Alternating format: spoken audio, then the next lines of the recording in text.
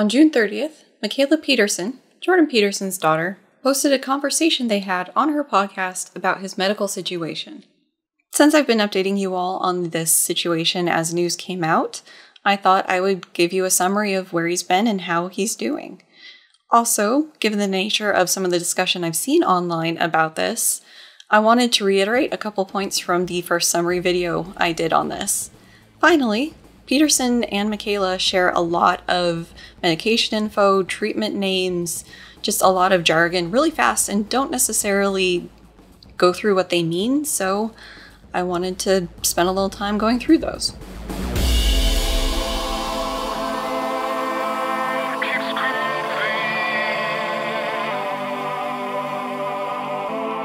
This video made possible thanks to the continuing support of viewers, patrons, and PayPal pals like you. Thanks! Hi! Welcome back to the channel.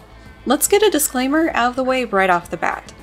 I am not a medical doctor, nor a clinical or counseling psychologist, or a social worker, or anybody who is training in this stuff.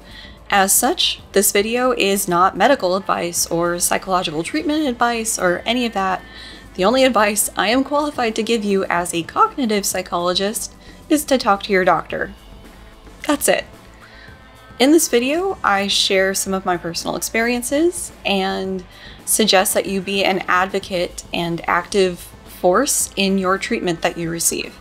As can be inferred from the pre-roll, this video is only going to partially be a direct summary or response to Mikhaila's podcast with Peterson. Here's what we're going to cover. First, a summary of the event timeline, as best as we can figure. This is from combining Mikhaila's periodic updates plus what was said in the podcast. This will be done without comment, aside from some quick definitions or clarifications. Second, rehashing the psychopharmacology I covered in the first video I made about this, specifically about dependence and addiction. Finally, general comments of things brought up during the course of summarizing or other points in the video, as well as touching on the research for benzodiazepine use and withdrawal. And just forewarning, I'm likely to interchange benzodiazepine with benzo for short, because benzodiazepine is a mouthful. I also want to point out that another psych YouTuber, Dr. Todd Grande, has also covered Mikhaila's podcast. He's a counseling psychologist as opposed to my cognitive, so his perspective is a little different.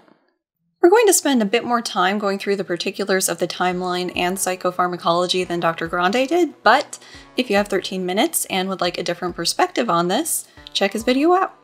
Alrighty, let's get started. A note about the summary. As previously described, this is the best reconstruction of events I can do based on the information from these sort of videos and social media posts. In the podcast, they went through it mostly chronologically, but when things got hairy, the linearity fell off. And I get it. The 2 weeks my dad spent in the ICU before he died are an absolute blur for me. It was a year after it happened, it still is 20 years after, so I understand how time kind of goes a bit wonky when you're in these sorts of situations. So I think I've got the order of events correct, but I could have put the pieces together wrong. If I did, let me know in the comments so I can fix it in the description at least.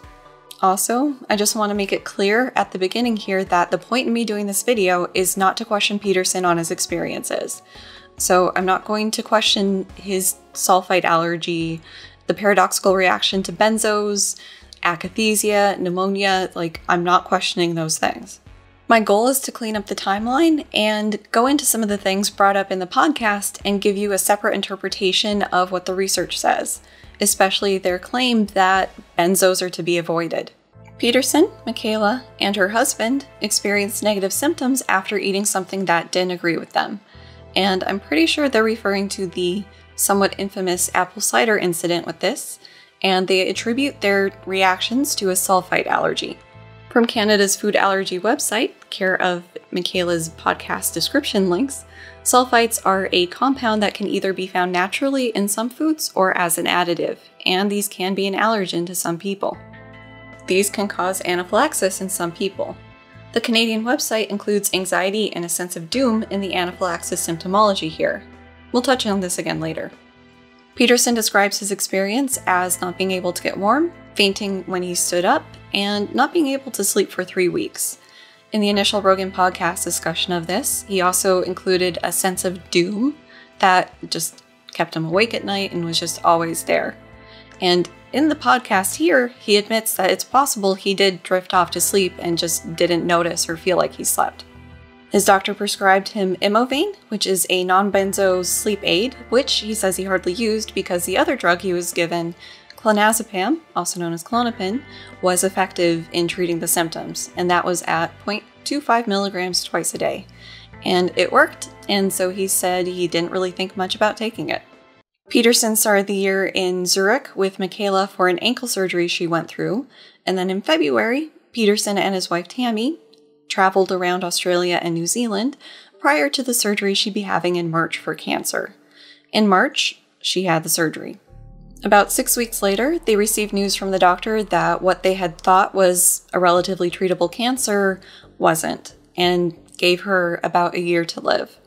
So Tammy went through another surgery to try to get rid of the cancer, last-ditch effort sort of thing, and had complications and side effects from that surgery that didn't resolve until around August. Around this time, Peterson requested that his clonazepam dose be increased because his anxiety levels were increasing, but then also said that it made his anxiety levels higher. He notes that this is an uncommon but possible reaction to benzos, and his highest dose was 4 milligrams per day. Remember that he started at half a milligram, so presumably he didn't go straight from half a milligram to 4 milligrams. There were probably intermediary steps along the way, but specifics are not provided. I'm also unclear when a general sense of weakness, an inability to feel joy, and a feeling of distance from those close to him started.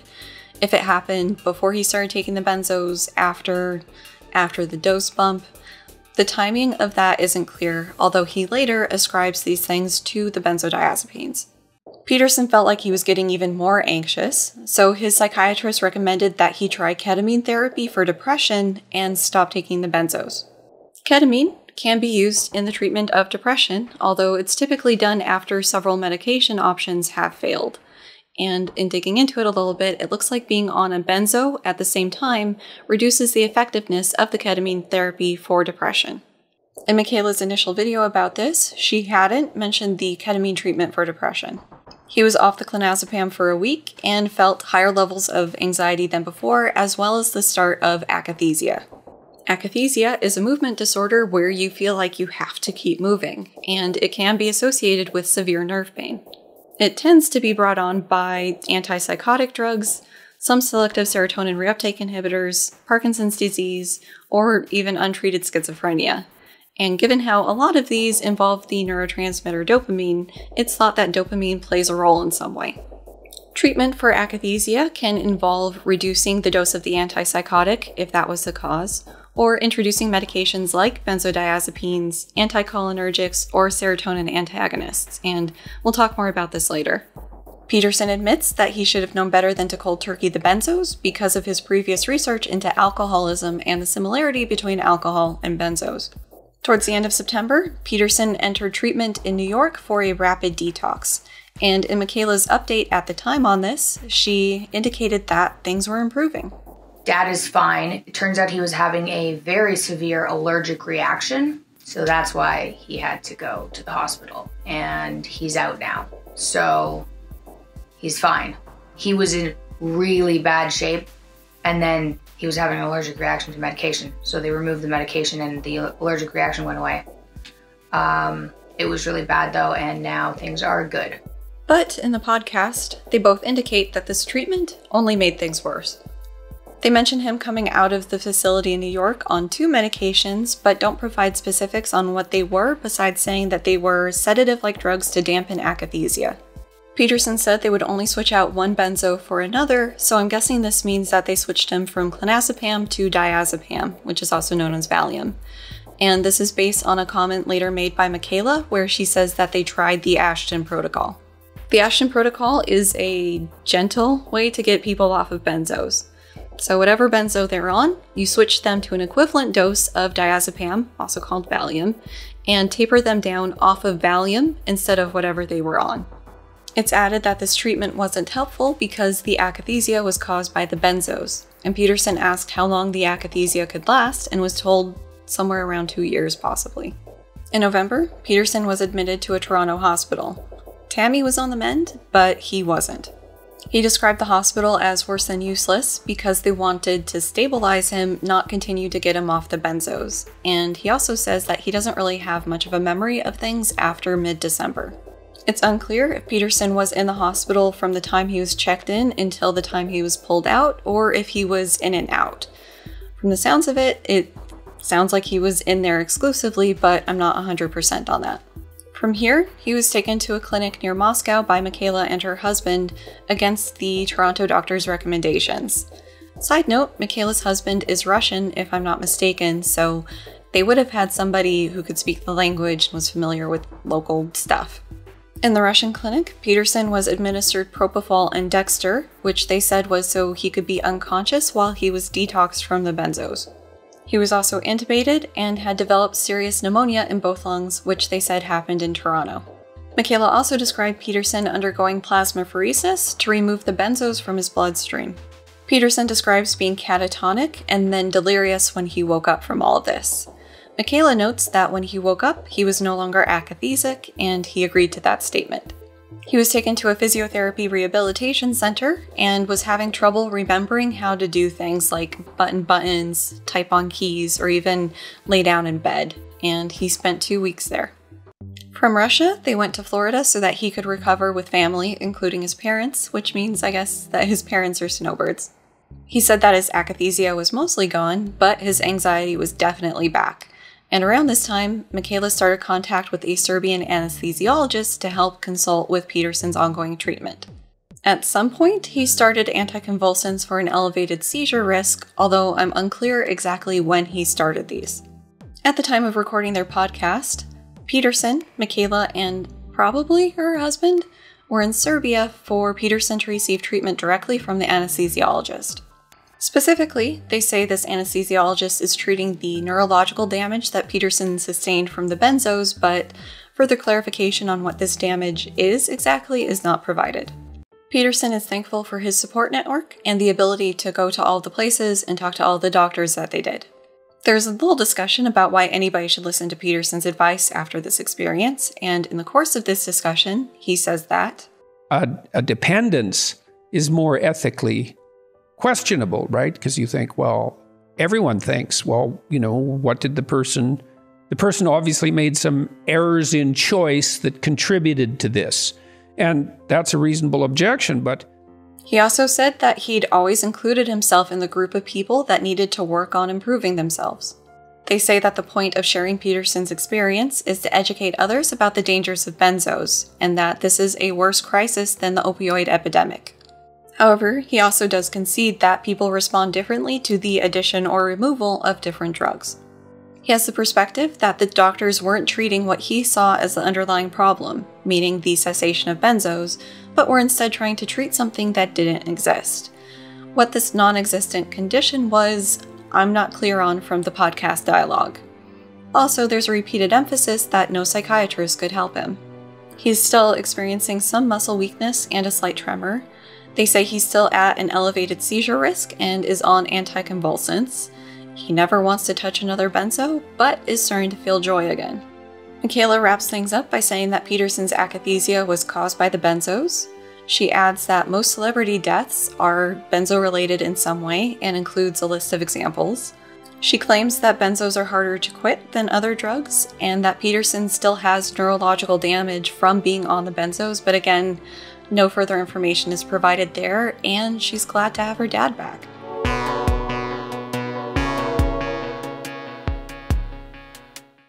As mentioned, some of this is going to be rehashing old videos of mine, so I'm going to try to make the timestamps in the description as useful as possible so you can skip those if you've seen it before.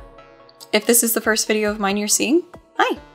I've been going through the 12 rules for life from a scientifically grounded perspective, and I'm going to do the same thing here. Although, as I noted, I won't be questioning Peterson's experience of things. But I will be expanding on some things like what plasmapheresis is or how benzos and alcohol are similar. For discussion and disclosure purposes, I have bipolar and generalized anxiety disorder plus some other stuff. I am on medication for these things, one of which is a benzo, so I do have direct experience with this type of medication, as well as coming off of it. I also have trigeminal neuralgia, which is a nerve pain condition. It's a real hoot being me sometimes. I bring that up here because I have experience with nerve pain and the struggle in getting a helpful diagnosis for that, plus the medications used to treat that. As promised, we are going to go through a little bit of psychopharmacology, which is basically drug-induced changes to your mind, which includes cognition, mood, percepts, stuff like that. So first, let's talk about tolerance. A rough definition for tolerance is that your body and brain gets used to the substance being around and adjusts accordingly. This can mean upregulation or downregulation of certain enzymes, neurotransmitters, or receptors. Depending on what substance and effect we're talking about, this can be a slow or fast process, a couple weeks to inside of a day. Second, withdrawal. So when you step down the dosage or stop taking a drug altogether, your body has to reacclimate to it not being there. Withdrawal symptoms can be thought of as your body rebounding from the effects of that drug. So for anxiety medication, which is taken for anxiety, when you step down the dose or stop taking it, the anxiety rebounds. It might even be worse than when you started the drug for a period of time. Okay, so for dependence, we can separate out dependence on the drug, medication, supplement, compound, whatever, into the physical and the psychological. First is physiological or physical dependence. This is your body becoming used to having that substance around and wanting it to continue to be around. So basically what we just talked about with tolerance and withdrawal. Your body will let you know if you're physically dependent on something. So for instance, the medication I take for my anxiety is lorazepam, also known as Ativan. I take it twice a day. If I miss a dose, several hours later, I will start to get a very specific type of headache, and my anxiety will start creeping back in. It's usually when I notice like, oh, I missed a dose. Whoops. Were I to push not taking a dose longer, the withdrawal symptoms would get more severe. The other major form of dependence is psychological dependence, and in psychological dependence, a person will compulsively take the drug. A person who is psychologically dependent can also be physically dependent, but the behaviors that they engage in go above and beyond the normal use of the drug. At this point, the person is taking the drug to experience positive satisfaction or relief from stress or other negative emotions. The idea of a person drinking their pain away would qualify as this. To disambiguate a little, the person would be using the drug to avoid psychological withdrawal instead of physical withdrawal. So this would be more on the end of emotional or cognitive things instead of physical symptoms. The concept of addiction builds on this. In addiction, the person experiences compulsions or cravings to use the drug and continues to do so even in the face of negative consequences. There is an important distinction to keep in mind here. Physical dependence in and of itself does not make someone an addict. Cravings are a whole different beast from the normal use of the drug. So in normal use, you take it because it's part of your treatment plan, you take it however many times a day at the dosage, and you do it. In cravings, there's this intense drive and need to feel the positive effects of the drug taken. Someone who is taking their medications as prescribed probably won't face many negative life consequences for doing so. They might have to check in with their doctor periodically to make sure that the dosage is still working out for them, but that's about it. A person who is addicted may engage in risky or apparently careless behaviors to continue to use that drug. Something I want to drop in here is that depending on how you measure things, cigarettes and nicotine may be harder to quit than benzos, although arguably getting your hands on cigarettes is a whole lot easier than benzos. So from this and what was shared in the podcast, I don't think Peterson was meeting the criteria of an addict. He was physically dependent, sure, but if anything, he was acting more like an anti-addict, engaging in risky behaviors to not use a drug. Furthermore, loosely calling Peterson an addict does a couple things, none of them good. For starters, it's like trying to just dismiss him outright because of a perceived weakness or failing. 2, it's further stigmatizing a tragic and potentially life-threatening condition. The professor that I took psychopharmacology from had a pet theory, that everybody had something that they could become addicted to. Some people may go their whole lives never finding that thing, others would. And for some, It might just be something benign like knitting, and for others it would be something more serious like heroin. And I think part of the point of this pet theory was that we're all capable of falling down an addiction hole. Some more than others, but it's still something that could happen to anybody. One bad experience, one unlucky series of events, and potentially anybody could end up there. People who become addicted to something are still people. They may be engaging in harmful or hurtful behaviors, but they're still human beings and shouldn't be discarded. Finally, I think that Peterson's comment that everyone thinks, well, what did the person obviously made some errors in choice that contributed to this, is quite frankly a Petersonism. Some of us are able to have compassion and empathy for people dealing with addiction.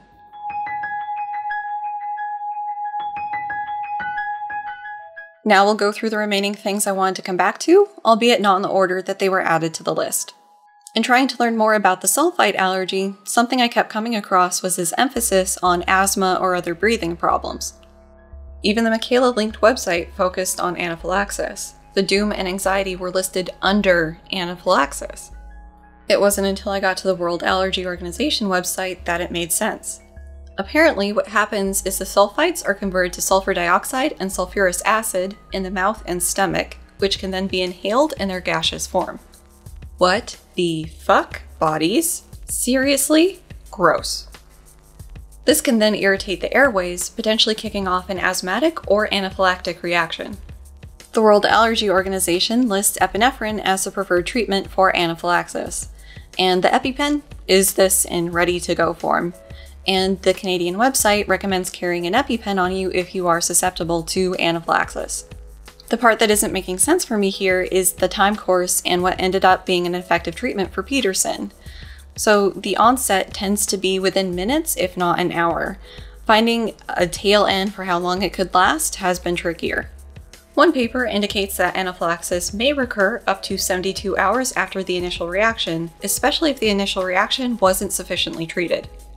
And digging around, I think I found the initial guidelines that added a sense of doom and anxiety. It was included as a differential diagnosis between anaphylaxis and a panic or anxiety attack. The sense of doom and anxiety can be common to both, but anaphylaxis will also include things like hives, swelling, wheezing, and/or low blood pressure. I'm also not seeing any indication for the use of benzos as a treatment of an allergic reaction. So we're going to leave this section with a shrug.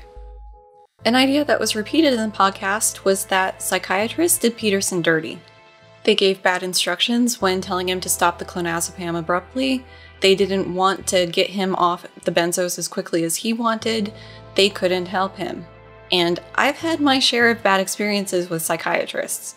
One in particular was all too eager to keep upping the dose of, strangely enough, clonazepam when it was losing the effectiveness in helping with my anxiety. And that eagerness was part of why I ended up firing him as my psychiatrist and led to me having to figure out my own taper schedule based on the medication I had left. I left a message with the receptionist asking not to be scheduled in future group therapy sessions and to cancel my future appointments with him, and I wouldn't be seeing him as a doctor anymore. I received a call back from him not too long after that, basically threatening me. He said that if I wanted to see a psychiatrist again, I would have to go through the 6-month waitlist period that I'd already waited through to see him, and he was the only one who would refill my prescriptions. Not any sort of plan to help me taper off the prescriptions that he had me on. Oh no, either I continued on as a cash cow patient or he was cutting me off. So I got cut off. I worked out a taper schedule that was apparently too aggressive. So of course, my husband was out of the country for this because that's just how these things go in my life. And the first day on the reduced dose, I was very anxious, my heart was racing, I couldn't sleep, it was just, I felt wired. And so the next day, scared that I was going to have an aneurysm, I went to the urgent care clinic and a very understanding doctor helped me set up a much more kind taper schedule. There are plenty of bad psychiatrists out there, apparently, just like any profession. The one who told Peterson to cut clonazepam cold turkey after he had been on it for a couple years made a bad call. The other psychiatrist he saw, we'll get to in a bit. But for now, suffice it to say that not all psychiatrists are out there malpracticing left and right. I asked a medical doctor friend about the propofol-dexter combo and found out that when someone is intubated, as Peterson was, 3 drugs are typically present. 1, a painkiller of some form, typically an opiate, which dexter is. 2, a knockout drug, and for most normal procedures, I guess this is propofol. And 3, some sort of paralyzing drug, so that the person doesn't gag when the tube's put down their throat or try to rip it out. In the February update, Mikhaila said that he spent 4 weeks in the Russian ICU, and in the podcast, they say that he was intubated for 9 days. So something I'm not clear on is if the intubation ventilation process was part of the rapid detox plan, or if it was a consequence of him showing up with bad pneumonia in both his lungs, both, neither, just I don't know. As the little graphic indicates, plasmapheresis involves drawing out the blood, separating the blood cells from the plasma, then returning the blood cells with a placeholder, like saline, albumin, someone else's donated plasma, or the person's filtered plasma.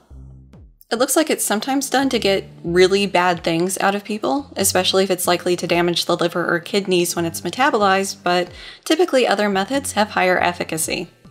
It's noted here that in the case of benzo overdose, this isn't the way to go because there is an antidote, flumazenil, and the extravascular compartment cannot be cleared effectively through the plasmapheresis. If plasmapheresis isn't all that effective at getting benzodiazepines out of the system at dangerous levels, I'm not sure how effective it would be at therapeutic levels.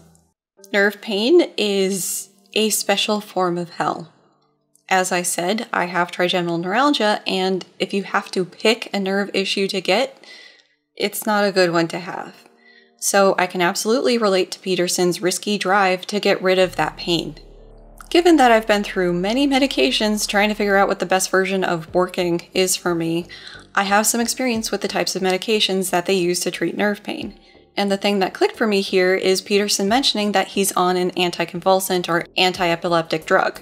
In my nerve pain medication adventures, many of the drugs we tried out were technically anti-epileptic drugs. Carbamazepine, gabapentin, Dilantin, the list goes on. So Peterson experiencing a reduction in nerve pain coincidentally at the same time that he started an anticonvulsant drug? Maybe it's just coincidence. But going back to this muscle weakness and tremor that he says he's experiencing, hopefully he's checked that's not a side effect of the anticonvulsants he's on, because that can sometimes be a side effect of those and it can be permanent or serious. I'll try to keep this section as brief as possible, and unless otherwise specified, I'm sourcing from my psychopharmacology book. So, psychoactive drugs, meaning drugs that affect the mind in some way, work by futzing with neurotransmitters. And neurotransmitters are how neurons talk to each other. Neurons being cells in the nervous system, especially the brain, that are used in processing and transmitting information. Neurotransmitters are used because there is a gap between talking neurons called the synapse. The neuron sending the signal will release the neurotransmitters to convey the message into the synaptic cleft. The neurotransmitters diffuse across the cleft, where they can be picked up by the receiving neuron in its receptor sites.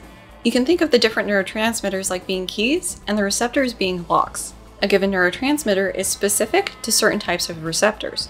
Once the receiving neuron gets the message, it can either increase or decrease the likelihood of it sending its own message. Each neuron can receive input from thousands of other cells, so the relative increase-decrease message from its connections needs to be computed. Neurotransmitters, once bound to the receptor, don't stay that way forever. The neurotransmitter will typically fall off the receptor at some point and re-enter the gap.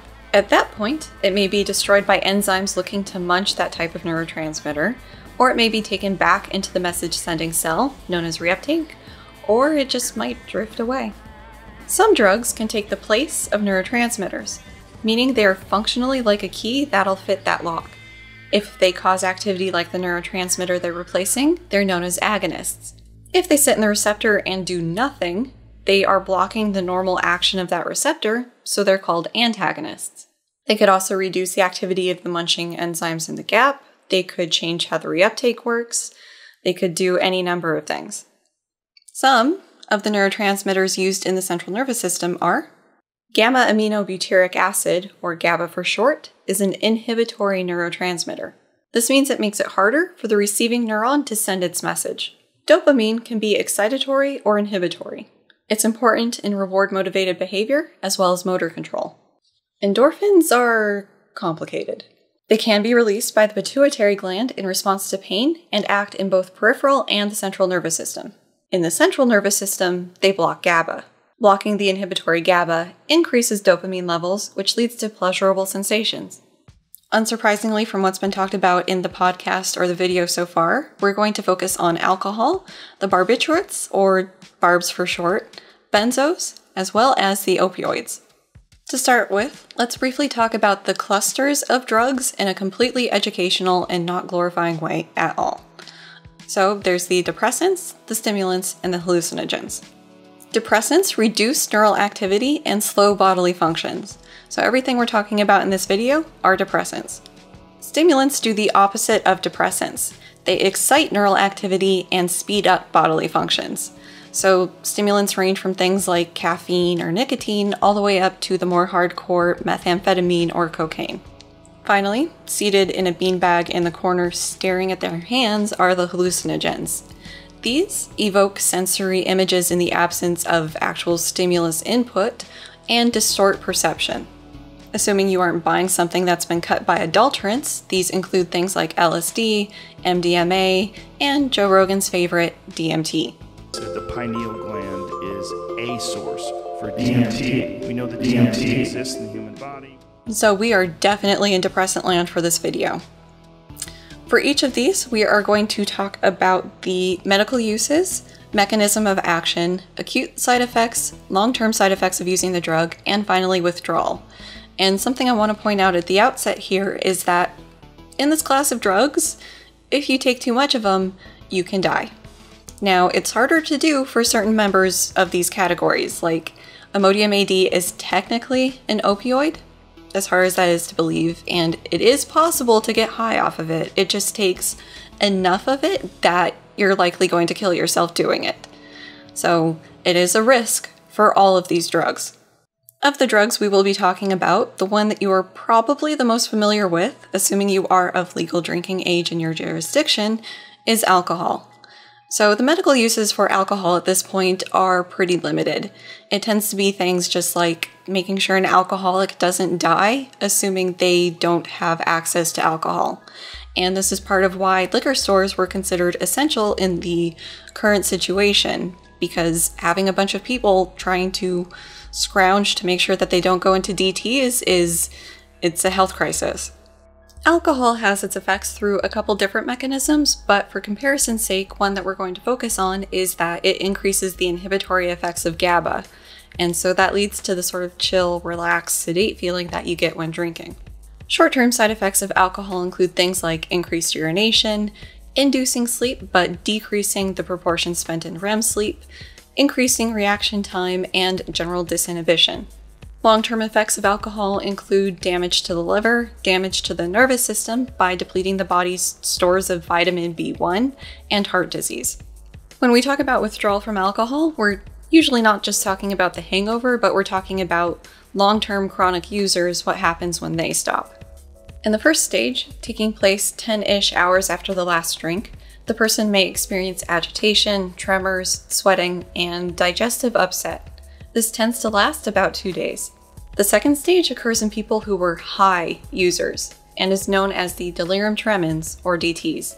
This can last just over a week and should really happen under medical supervision.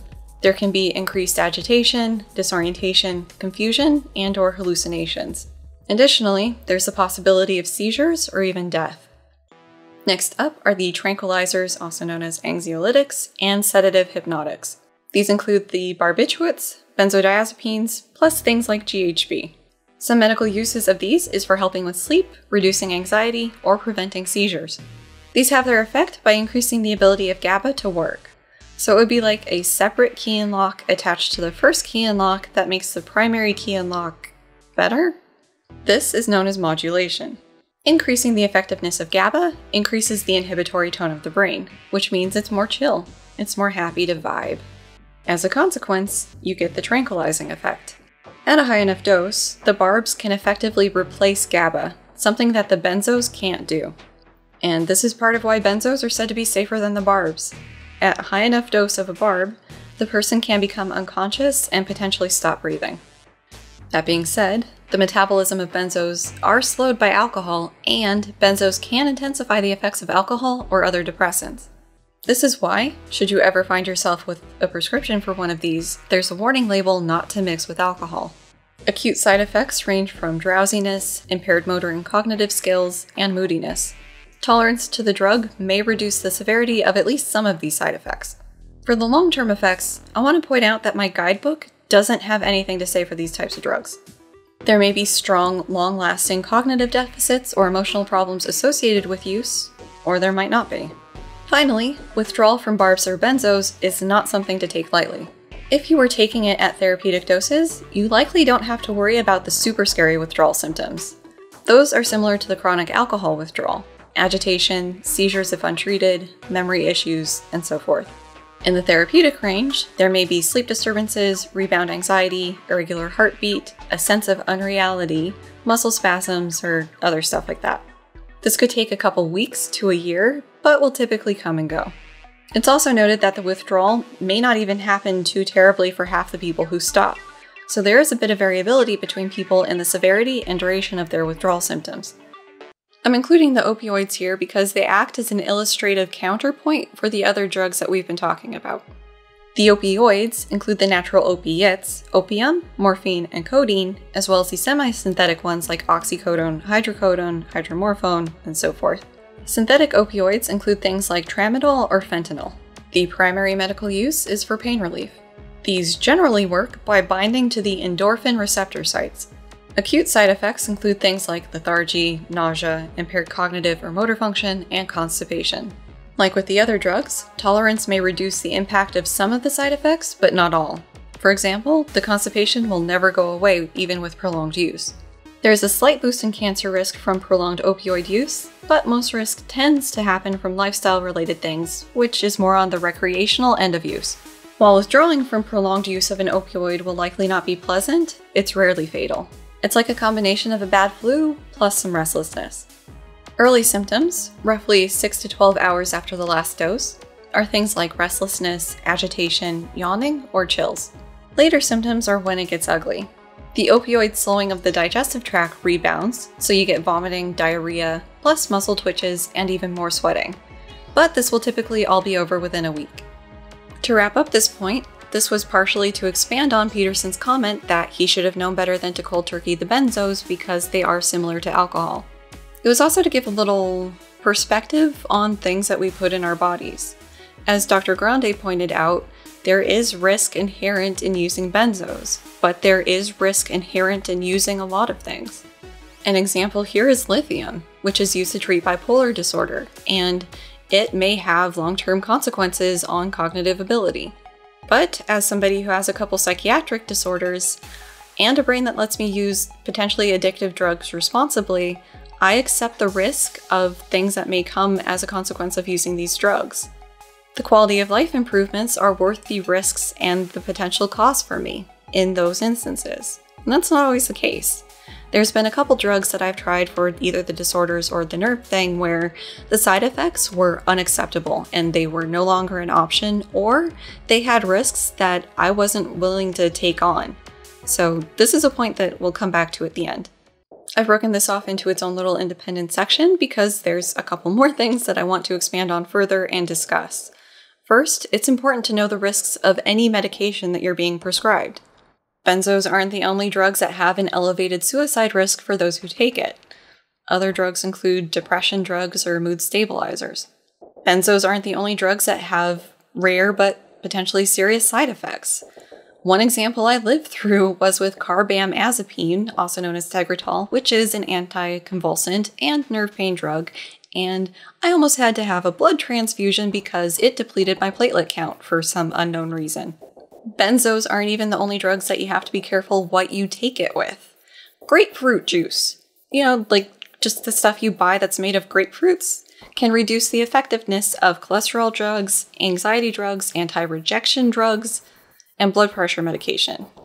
I recommend getting very familiar with websites like drugs.com, not sponsored, and what levels of risk you're comfortable with.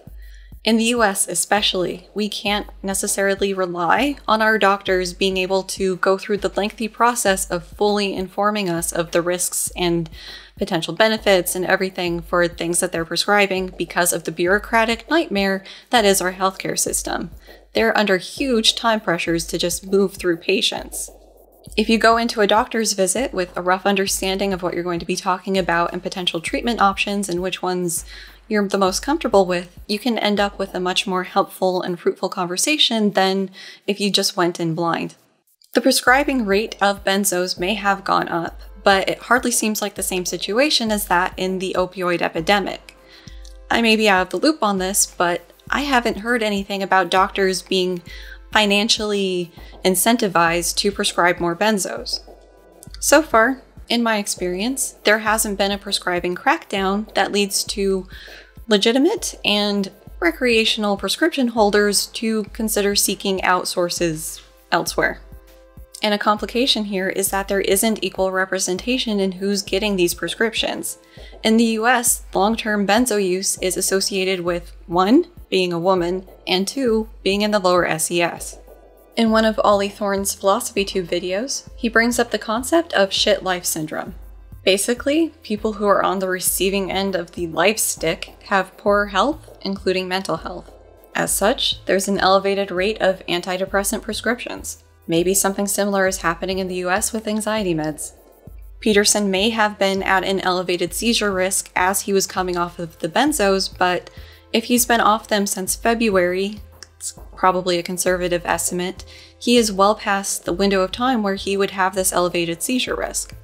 At this point, it's unclear what neurological damage Peterson has experienced, and that is absolutely a very personal thing to be sharing. But an anesthesiologist can't really do much to help with neurological damage. They could help with neuropathic pain, but with neurological damage, I'm not sure what they could do. The last thing here is Mikhaila's point that most celebrity deaths are benzo-related, with examples.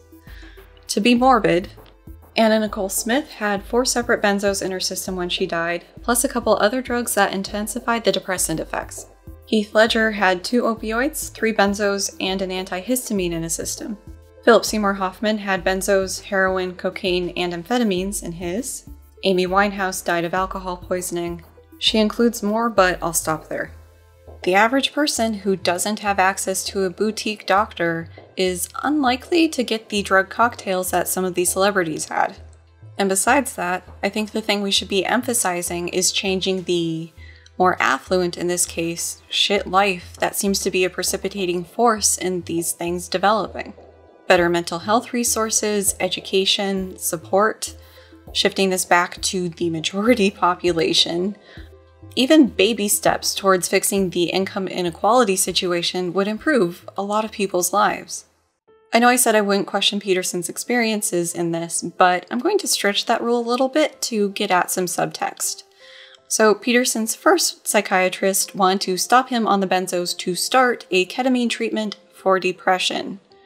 Then there was Peterson's comment that you got worse and worse and worse. Well, what the psychiatrists there generally insisted on doing was, quote, treating the underlying problem, end quote, when the underlying problem was benzodiazepine withdrawal, not some other issue. Yeah. They didn't know what to do with benzodiazepine withdrawal, so they tried to treat something they did know what to do with that didn't exist. Yeah. Or at least, in all probability, didn't exist. I don't think this underlying problem was ever specified. I know they mentioned the Toronto doctors wanted to stabilize him, presumably on the benzodiazepine taper, and stop that until he was doing better, but beyond that, I'm drawing a blank. But from how Peterson and Mikhaila talk about this, it seems like there was some agreement between the different North American psychiatrists. And I know it can be an incredibly uphill battle to get doctors to actually listen to you, but if a bunch of different doctors are all saying the same thing, maybe something like a depressive episode, that might be something to take into consideration. And it pains me, almost literally, to say this. I got lucky getting the stupid nerve thing diagnosed, and it came after years of different doctors and specialists and everybody telling me that it was probably TMJ, despite the pain not being quite right for TMJ, and the pain not being in the right place for TMJ, and the joint is completely fine, but it's probably TMJ. But in sitting here spelling it all out, I guess the symptomology wasn't quite right for the diagnosis that they were trying to fit on me, and I don't know if that's necessarily true in Peterson's case.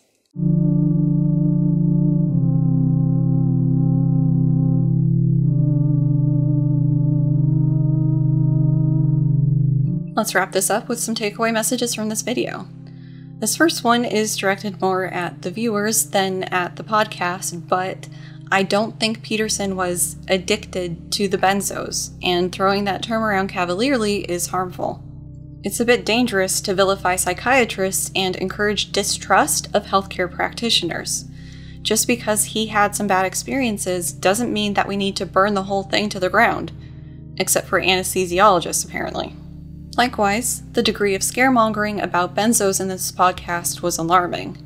Yes, there are risks associated with using benzos, but there's risks associated with using a lot of things, and that's why I think it's so important that you educate yourself on what you're potentially putting into your body. I worry that demonizing another class of drugs could kick off an actual epidemic in that case. If you remove a medication that works for people, some may seek it out from illegal sources and either buy bad drugs or counterfeit drugs, or end up addicted to something worse. Why are we so determined to repeat the mistakes from the war on drugs? Related to that, do not stop any medication you're on abruptly without consulting your doctor first, just because some guy on the internet had a bad experience. Now, if your doctor says to just cold turkey a benzo that you've been on for a while, find a new doctor, but advice still stands. And related to that, a good life lesson in general is to learn how to be your own advocate. In this context, it means understanding what you're putting into your body in prescriptions and supplements and everything. If you get the little printout thing when you get your prescription filled and some of the side effects aren't making sense, talk to the pharmacist. That's what they're there for. Learn which side effects are relatively benign, you might not need to worry about, and which ones you should really be concerned with. Learn all of this so that you understand what you're putting your body through. And yeah, I think that's where we'll leave this video. See you guys in the next one. Bye!